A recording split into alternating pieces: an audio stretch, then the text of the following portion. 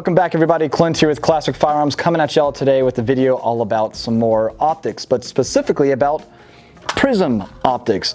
A couple of you guys out there have been DMing me and asking and commenting about, those of you with astigmatism, how it'd be easier for you to shoot or see an optic. And I'm always open to hear from you guys, sending in loadouts or whatever else. Magnum_Morgan is where you can do that. And make sure you're following our backup page that we currently have on Instagram, Classic Firearms Pics, because, well, our main account is disabled because, well, the social media people don't like guns. So there you have it. Anyway, we're working on getting our account back up, but in the meantime, Classic Firearms Pics is where you can find us. So Prism Optics are cool. Unlike the traditional scope, which uses a series of lenses to reflect light into a specific plane, this uses a prism, hence the term prism, all right? And what we've got here is the Swampfox Prism Optic, a 1:24, 1:24, I should say. And this thing is pretty cool. The difference between a prism and something like a red dot that you see here with either like the Aimpoint T2 or the Trijicon MRO or the Vortex Venom is, instead of using a light that reflects onto a lens and back at the shooter's eye, which could be difficult for those of you with astigmatism, it's a etched reticle, which is nice, which is what you typically see on like a magnified scope. But it can also be illuminated, so you shouldn't be getting a bunch of fuzzy and stuff like that, right? Because it's a much more crisp and clear reticle, unlike what you would get with like even holographics, which aren't always the most crisp and clear reticle. Unless you throw a magnifier on there, then it really cleans it up. It's kind of funny. But anyway, prisms are great in that sense, but also too, they're really rugged optics. One of the most popular prism optics out there is actually the Trijicon ACOG. Using a prismatic telescopic optic, that is exactly how the ACOG falls under, or what classification it falls under. And I've got it here on this Gucci'd out little scar that I've been playing with, because you know me, if I don't add at least 10 pounds to it, I'm probably not going to enjoy it.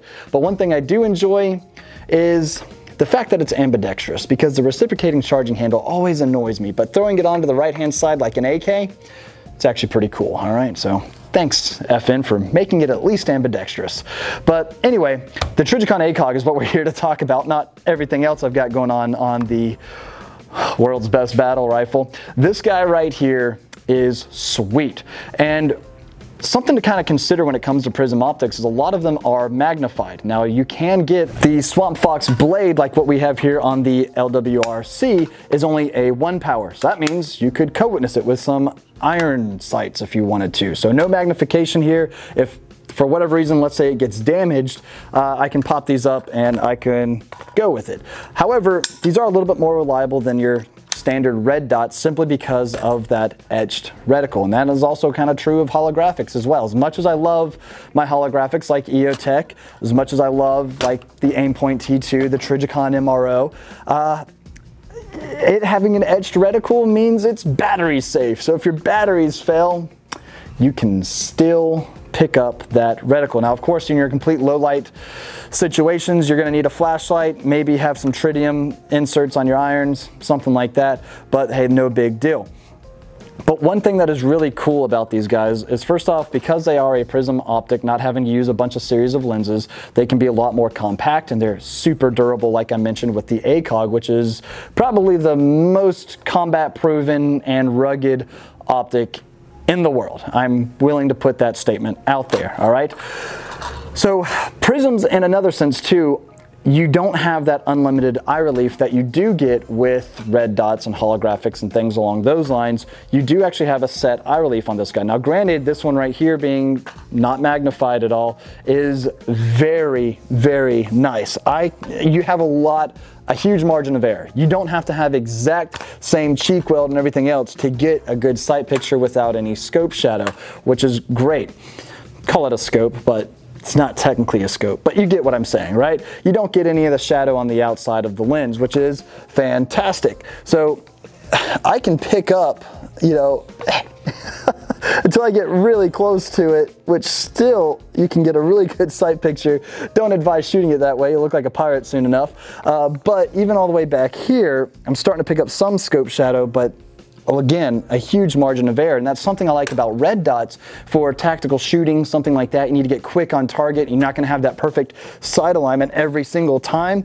Red dots are a little bit more forgiving.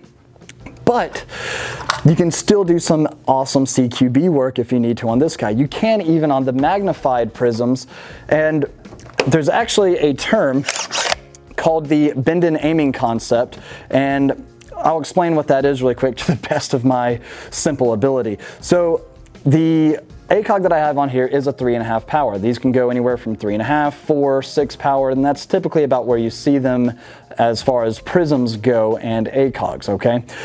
With that, you do have an etched reticle in there, great, but because you are magnified, picking up something indoors or, you know, room to room can be a little difficult. However, with training and a lot of practice, you can actually train your vision to pick up the reticle with your dominant eye and your field of view with your non-dominant eye, and be able to focus the reticle, I know this sounds like a lot, be able to focus the reticle on your target utilizing your non-dominant eye. So it's something as simple as being able just to focus, and you're not going to be able to see what I'm doing on camera because only I can, right? But it's something as simple as being able to focus with this eye, even though it's my non-dominant, on my target, and then placing the reticle of the optic on the same target.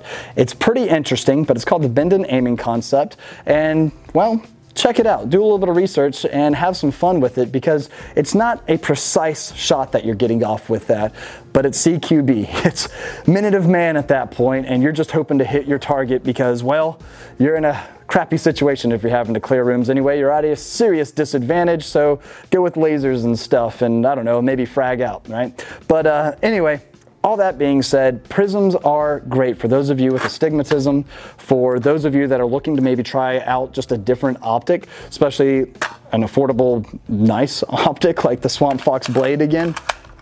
All in all, they're just good. I am a huge fan of Prism Optics, personally. I don't run a whole lot of them because, well, I haven't had a whole lot in-house here to play with, but the Trijicon is something that I am very familiar with. I love it, and the ACOG I'm specifically talking about, and I have a few of these. So what more can I say about Prism Optics other than what I have already? Completely reliable, very durable, they work, they can be illuminated or non, or in the case of the ACOG, they can use a tritium insert for low light and a fiber optic for your natural light or faux light, whatever you want to call it, right? So an awesome option for those of you out there that, again, that might be struggling with astigmatism or something along those lines, okay?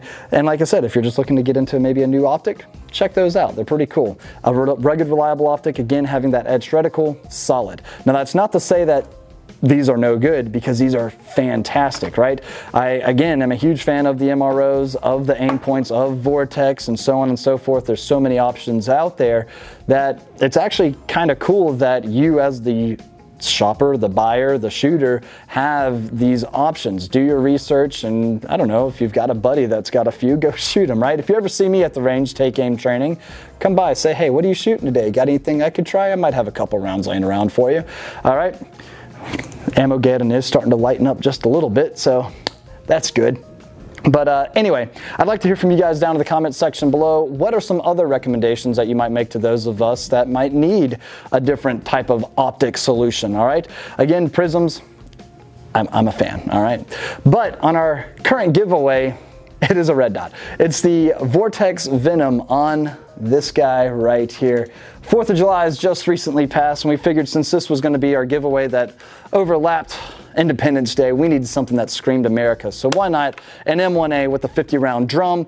Comes with a 10-round mag, a 20-round mag, and yeah, we're throwing in the 50-round drum. If I could get it right, that'd be great. But anyway, I'm gonna leave it off there, guys. Head on over to classicfirearms.com to get your entries on this guy. SOCOM is the code word for this one. Again, I'll see you guys down in the comments section all about some prisms and yeah, what you guys recommend.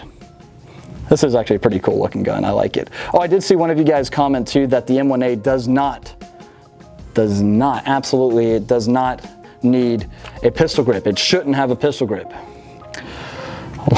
A laughing EBR. All right, that's all I'm going to say, but I'll leave it off there. God bless you guys. Appreciate you all in your business. We'll see you next time at classicfirearms.com.